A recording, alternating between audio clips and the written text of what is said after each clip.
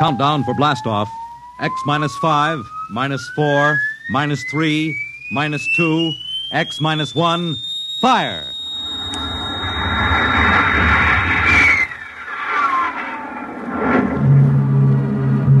From the far horizons of the unknown come transcribed tales of new dimensions in time and space. These are stories of the future. Adventures in which you'll live in 1,000,000 could-be years on 1,000 maybe worlds. The National Broadcasting Company presents X minus 1.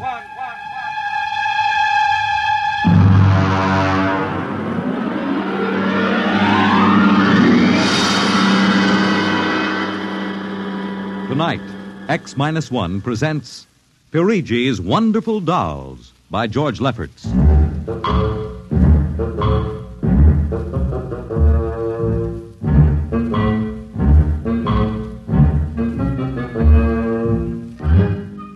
The doll shop stood on a quiet Washington side street, not too far from the sprawling Pentagon building.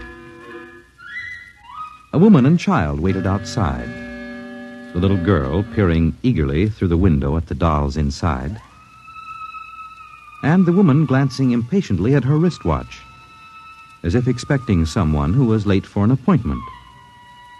There was nothing about the doll shop to warn them that they were waiting to keep an appointment with doom.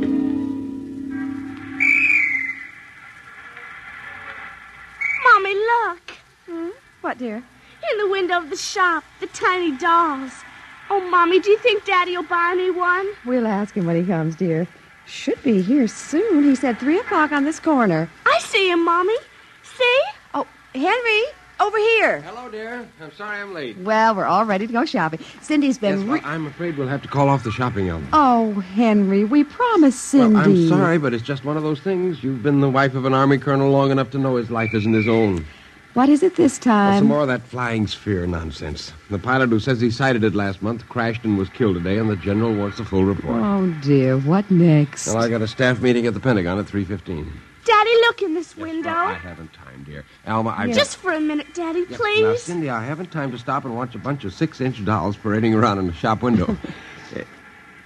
Say, they are lifelike, aren't they? Look at that, Alma.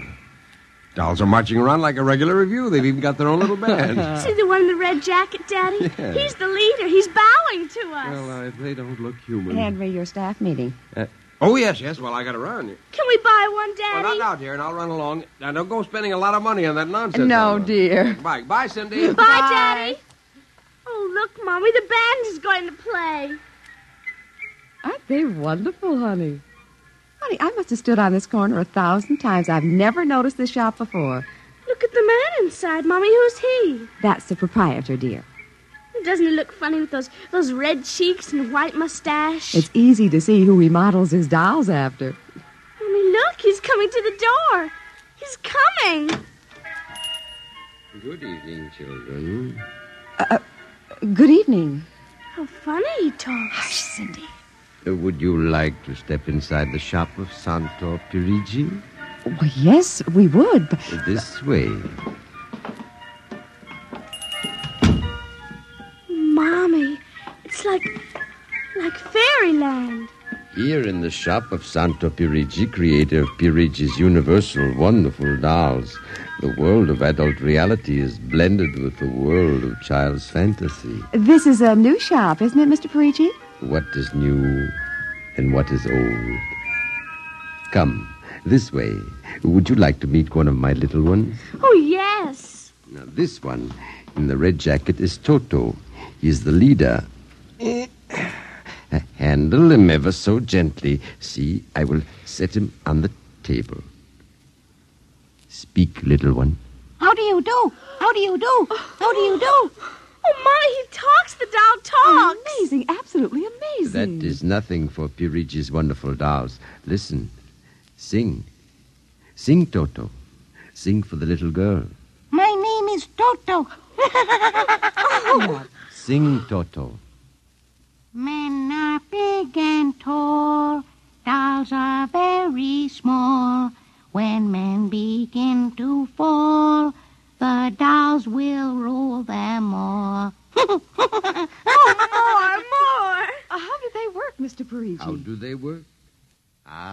That is the secret of the great Perigi, greatest of all doll makers. To make an ordinary doll is nothing. To make a perfect replica, that is something. But to make a doll with intelligence, that is the work of an artist, eh? I suppose that they're very expensive to buy. The Perigi does not sell his dolls, madam. You don't sell them? When I construct a doll like Toto, I cannot bear to be permanently separated from him. So instead of selling, I rent my little people. You do? You rent dolls? Precisely. $10. For how long? For as long as they are cherished. My only request is that when you grow tired of my dolls, you return them to me in good condition. Oh, Mommy, could we take him home? Take him home. Take him home. Take him home.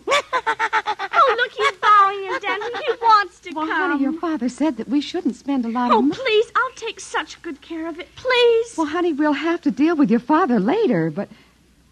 Well, Oh, Mommy. all right. Wrap him up, Mr. Perigi. But I have a feeling that when your father comes home, we'll be sorry. Be sorry. Be sorry. Be sorry. Be sorry.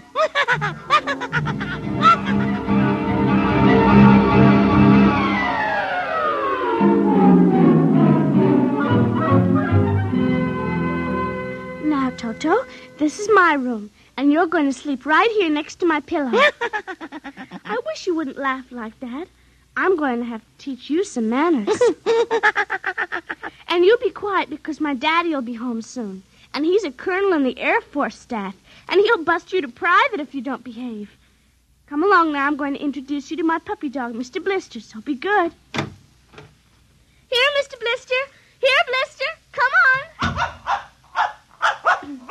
Mr. Blister, this is Toto. Oh, dear, I don't think Mr. Blister likes you, Toto. Come over here and shake hands with Toto, Mr. Blister. Come on now. Mr. Blister! Let him go! Let him go! Let go! Kill him. Cindy! Mr. Blister, come over here. Come over here.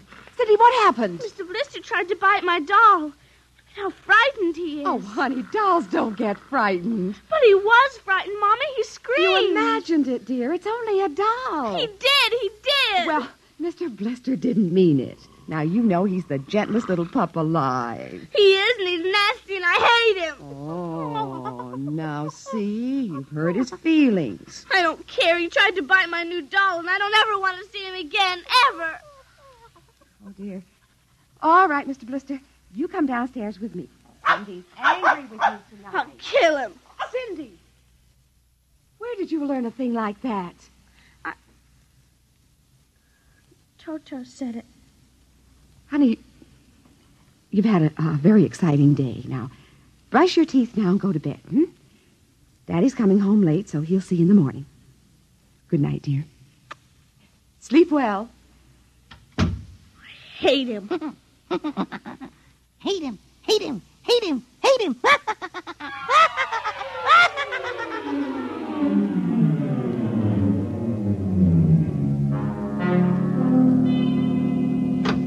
Morning, Alma. Breakfast ready? In a minute, dear.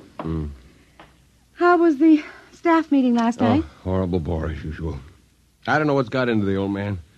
Just because a few farmers corroborated the pilot's report, he thinks some strange aircraft has penetrated our radar zone. Well, where's the little one? Up in her room. Now, that's funny. She's usually down here before me. Well, she's probably up to something. Sit down, dear. Say, remind me to take some papers back to the War Department, will you? I left them in my strong box. You haven't been bringing your reports home, have you? Well, it's safe enough. Well, you told me it was against regulations to bring secret papers home. Well, I had to finish some work for the old man, and nobody will ever know the difference. Well, I don't know. Oh, would you feed the puppy before we sit down, Henry? Yes. His bowl's under the sink. Where is he? Say, that's funny. Here's his supper from last night, only half eaten. He's getting fussy. Doesn't like canned dog food anymore. Here, Blister. Here, Blister, Blister, Blister. I wonder where the dickens is that mutt? Maybe he's on the back porch. Here, Blister. Hey. Alma. What is it, dear? Alma, look. Henry, is he... He's dead. But how? From What the happened? looks of it, he might have been poisoned. But who would do a thing like that to an innocent little puppy? I don't know. Now, let me see his dish. Look at the I don't understand this at all. Not at all. What, dear? What is it? There are pieces of broken glass in this food. Blue glass, you see? How? Henry. What? I just remembered something. What? It may be coincidence, but in the bathroom this morning... Well, what about the bathroom? Oh, Cindy's blue glass, the one with the Mickey Mouse on it, was broken. I found pieces in the wastebasket. I meant to ask her about it. Alma, for heaven's sake, you aren't suggesting that our little girl... Well, she loved Blister more than anyone. Not last night, she didn't. Why not? He went after Toto. Now, who is Toto? That's her new doll. Her what? Honey, I was meaning to tell you. Well, you bought her one of those dolls, I just rented it. Well, rented it. Now, look here, Alma. You know we haven't got the kind of money to throw away. Well, she had her heart set on it, dear. I used my dividend. All right. But what happened with Blister? Well, he went for the doll, and Cindy said she hated him. Oh, well, a child... She said she'd kill him. Where'd she get a thought like that? I don't know. Has she been watching those chillers on television? I don't know. Well, it's too ridiculous. Good heavens, a 9-year-old child putting ground glass in dog food. She'd have to be a monster. Mommy! She's coming. Well, don't say anything. I'll talk to her. Morning, dear. Morning, Mommy. Morning, Daddy. What's the matter? Sit down, dear. Yes, sir. Now, your mother tells me you broke your blue drinking glass. Oh, no, I didn't break it. Cindy. I didn't. Well, now, somebody broke it. It wasn't your mother, and it wasn't me. And it must have been Toto. Cynthia. Cindy, you know Toto is only a doll. Now, a doll couldn't have broken your glass, could he? Well? I guess not. So we can't very well blame it on a doll, then, can we? But he must have done it, Daddy. Cindy, you know how Daddy feels about little girls who tell fibs. Now, did you break your glass and maybe accidentally get some pieces into Mr. Blister's dish to sort of punish him for biting your doll? No, Daddy. Well, I'd hate to think you'd done something you knew was wrong and you were blaming it on a doll. Is something wrong with Mr. Blister? Is he sick? Worse than that. Henry. The child has to face reality, Alma. What's the matter with Mr. Blister? He's dead, Cindy. Oh, no. We can't be dead. He isn't dead, Daddy. No, he isn't. He isn't. Mommy. Honey, he is dead, Cindy. But he'll come back. He has to come back. No, darling, he won't come back. Ever? Not ever. Yes. Well, now that we've told you, Cindy, do you want to change your mind about the glass? Henry, leave her alone, please. You think I killed him? Now look what you've done. The child feels guilty enough, My Henry. dear, this is no time for feelings to interfere. You go up to her room, honey. Daddy and I'll be up in a minute. I don't want to. Please, Cindy. Now, we'll be right up, please. There. That's a good girl. Close the kitchen door behind you.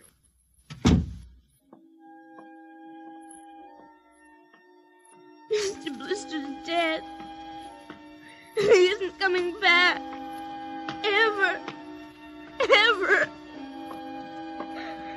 Daddy thinks it was me, but it was you. It was you.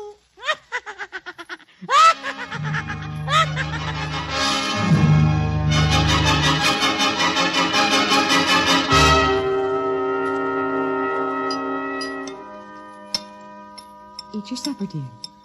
I'm not hungry. You scarcely touched your lunch. I don't feel like eating. Is it Mr. Blister? Now, answer your mother. She'll work it out her own way, Henry. Well, I don't know, Elma. When I was a boy, there was such a thing as discipline. Now, the way this child is being brought up... Henry! Well, it's true. There's no respect, lying, and... Oh, there, honey. Now, your father's upset. He doesn't mean Well, it. what's happened to us? We were a nice, peaceful, happy family until you bought that cursed doll. Now who's blaming things on the doll? Well, it's true. Oh, now I've spilled my coffee. I'll get you another cup. Never mind. I'm late now. I better be going. Oh, you wanted to get some papers from the strongbox. Oh, yes. Cindy, please, try to eat something. Yes, ma'am. Alma! Alma! What is it? Alma! It's gone. What's gone? The box, the strong box, is gone. It can't be. The door to your study's always locked. You and I have the only keys. I know all that, and I tell you it isn't there. Well, who would go? I don't know. Alma, those confidential reports, if they ever got into the wrong I hands... warned you about keeping them Well, there. what if it ever came out in the open? Can't you see the papers? Call the police, Henry. And throw my Army career in a wastebasket after 17 years? No. We've got to find it ourselves. Well, it was there when I went in to clean this morning. What about your key? It's right here. I always keep it with me. It's funny. Oh, no. My other keys are on the ring. Oh, you've lost it. I don't see how. Alma, how could you do Oh, it? Henry, please. We'll search the house. I can't think of anything else to do. Well, you'll miss the staff meeting. Meeting? My whole career goes up in smoke if we don't find those reports. Somebody got hold of your key and opened that room and... I know. Cindy. You leave the child alone. She's been through enough. You know she wouldn't do a thing like that. I don't know anything anymore. I don't even know my own child. I don't even know you. All I know is that strongbox is gone and it contains papers that are dynamite if the wrong person gets them. The question being who? What's that? It's coming from upstairs. It must be Cindy's doll. Oh, that blasted doll again. Something must have set it off. I don't know how the mechanism works. For heaven's sakes, let's go up and shut it off.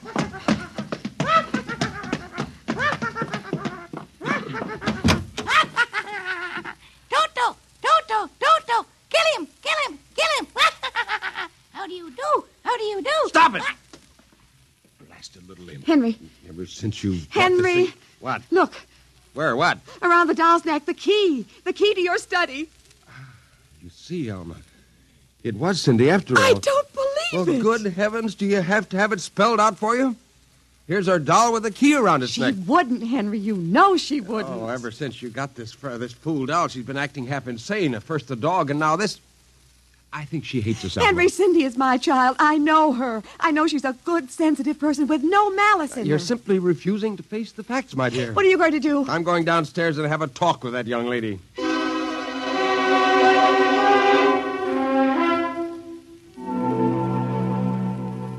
You're not telling the truth, Cindy. I am. Cindy, now you know that strongbox is very important to me. Now, I can understand that you might have been angry at me because I scolded you, and so you took it and hid it, just to spite me. Now, all I ask is for you to tell me the truth. Now, where is it? I didn't take it, Daddy. Honest, I didn't take it. Well, I suppose you're going to tell me now that a little 6-inch doll took it and hid it. Well, I'm speaking to you, young lady. But I didn't take it, Daddy. You don't understand. Toto did it. He's terrible, awful. He says things. He's going to kill everybody. Cindy, you're inventing things. It's true. At night when I'm sleeping, he stands next to my pillow and whispers things to me. Awful things. He told me he'd kill me, too, if I Alma. if I told you. I think this child is sick. I think she needs a doctor. She's frightened, Henry. She's trembling like a leaf. Come on, dear. We'll go up to your room. I don't want to go up there. Honey, Mommy will stay with you. I'm afraid he's up there. Who? Toto. Well, he won't be up there for long. Mr. Toto is going right back to Perigi's wonderful doll shop before I lose my sanity, which means right now.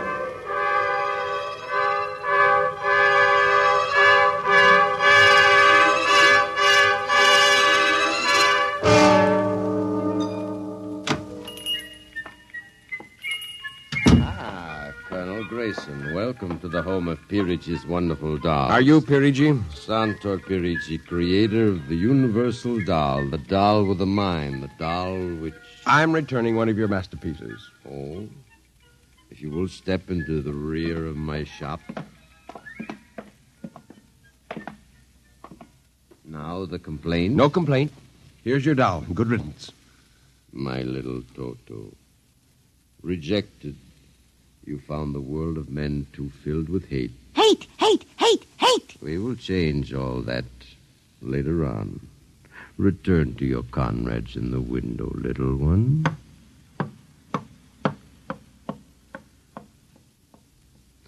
And now, Colonel Grayson. I think we have no further business. But we do, Colonel. Let me see. Yes, here it is. Do you recognize this strong box, Colonel?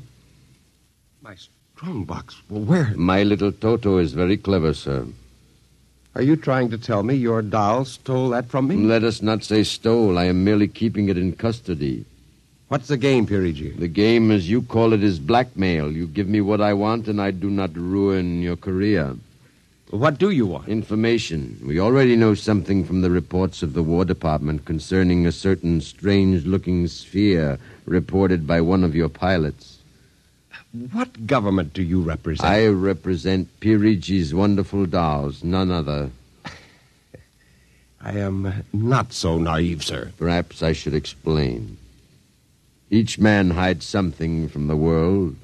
Each man loves something more than life. With the help of my wonderful dolls, I obtain personal information which enables me to control the men who control the world.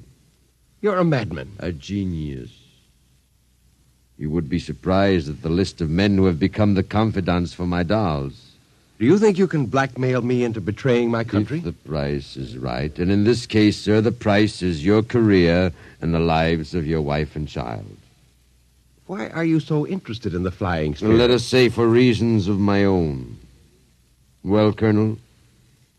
Hand over the strongbox. I warn you, I have a gun. Give it to me. You are being foolish. Put down that walking stick. Now. No closer. Now.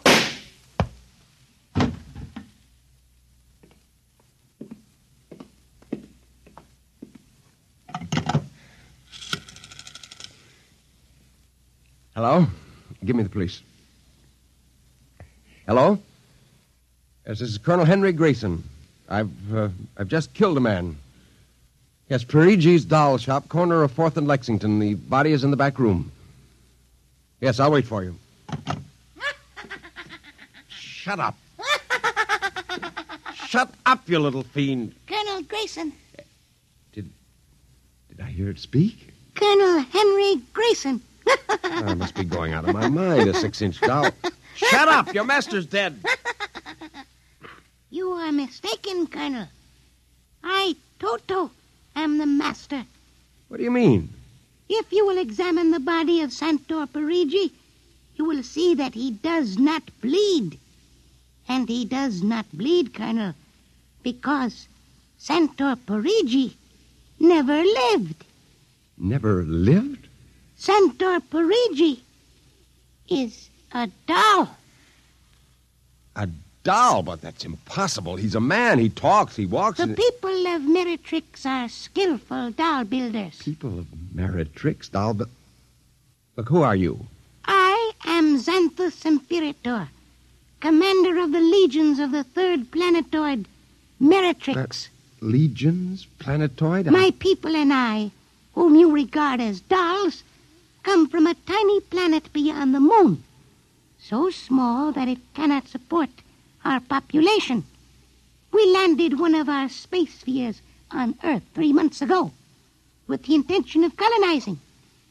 Unfortunately, one of your pilots intercepted us. So that's why you wanted our information. Precisely. Are you human? Oh, quite human.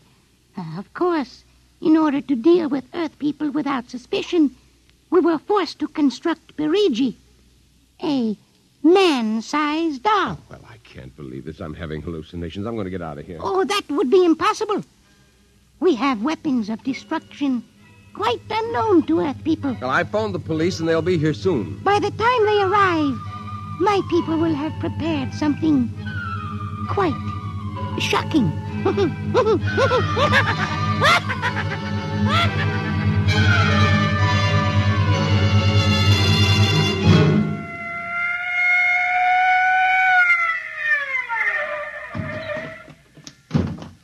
Cover him, Ryan. Okay, Sarge. You the guy who turned in the call? Yes. Where's the body? Well, it isn't exactly a body. What do you mean? It's a doll. A what? Well, you've got to let me explain. Now, this sounds fantastic, but I've stumbled onto an unbelievable plot to control the world. Keep talking. Now, these little dolls, they aren't really dolls. They're tiny people. There's a big doll named Santo Perigi, and he runs this shop. Holy smokes. He's off his trolley, Sarge. Listen, mister, we got a call that there was a murder here. Now, if there was one, where's the body? Behind those curtains in the back. Only it isn't really a body, you see. What? I hear something back there, Sarge. All right, cover those curtains. You! Is anyone back there? Come on out. Come out or we'll come in and get you. Something's coming. The curtain's opening. Welcome, gentlemen. Perigi. Well, this is impossible. I smashed his skull. You know this guy? Yes, that's the one. That's the doll. What's your name, mister? Perigi. Santo Perigi, creator of the Universal Doll. You ever see this man? Never until just now. What? Well, he's lying. I tell you, he's nothing but a life-size doll. The real masters are these little dolls. Ryan, are you getting this? He's wacko, Sarge. Nutty as a fruitcake. Look, I'm not crazy, I tell you. I can prove it. They must have fixed up his head when I smashed it in. Touch him, you'll see. Mr. Perigi, you know what the guy is talking about. The man is demented, obviously. Look, I tell you, there's a plot to control the Earth. Listen, you've got to let me call the War Department. They'll want to know about the flying sphere. Holy mackerel, this gets worse every minute. Ryan, Take him to headquarters? save some time. Take him down to the psycho ward. Okay, Buck Rogers. Now, look, Come along nice and quiet Look, you've now. got to listen to me. Don't you see the future of mankind is at stake? Sure. I know how it is. Look, he's nothing but a man-sized doll. Touch him. And the little ones are going to take over the Earth. I know. I had the DTs once. Okay, Sarge. look. We'll see you later. Please. Come along. Please, now. listen Come to me. on. You've got to listen to me. Sorry to cause all this trouble, Mr. Perigi. Not at all, sir. Not at all. Well, I'll be. Well, that ain't the cutest little doll. Say, my little girl will be nuts for that. Perhaps you will accept it as a gift Well, now. for saving my life. That madman might have killed me. No home is really complete without one of Perigi's wonderful dolls, Sergeant. Is that right, Toto? Yes, but I would couldn't- like in some way to show my gratitude. You will be doing me a favor if you will take the doll home to your little daughter. Say, this ought to make her the happiest girl in the world. Yes, Toto will come as a great surprise. A very great surprise. Won't it, Toto?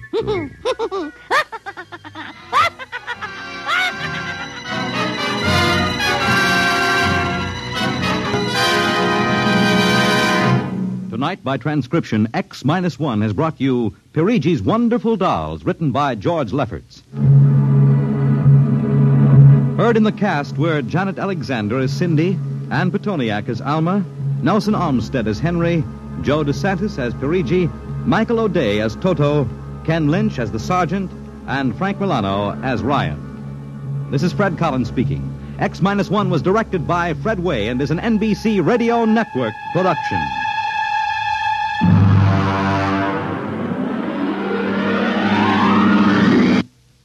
Tonight's story concludes the present series of stories of the world of the future. If you'd like to hear X-1 return to the air at some later date, please drop us a postcard or letter addressed to X-1, care of the National Broadcasting Company, RCA Building, New York.